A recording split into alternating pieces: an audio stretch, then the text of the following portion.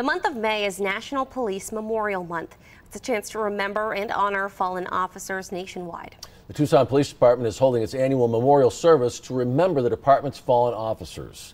News 4 Tucson's Kendra Hall joins us from downtown this morning at TPD headquarters with a preview. Good morning, Kendra. Good morning, Sean and Alex. Of course, with fallen Nogales officer Cordova, this will be a heavy memorial service. The Tucson Police Department says it's a chance to reflect on the sacrifices these fallen officers have made to the community, and it's also a time to come together. Now, the Tucson Police Department has a total of 8 fallen officers.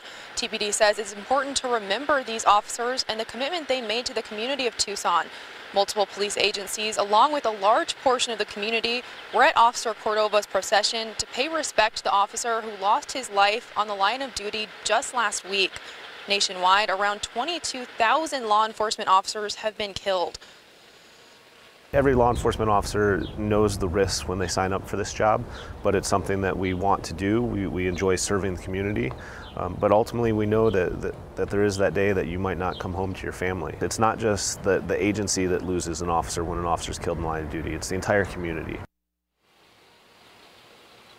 Now, this memorial service starts right here at the Tucson Police Department downtown on Stone Avenue. It starts at 6:30, but they ask that you just come a little bit early, around 6:15, and it is open to the public. Reporting in downtown Tucson, Kendra Hall, News 4 Tucson.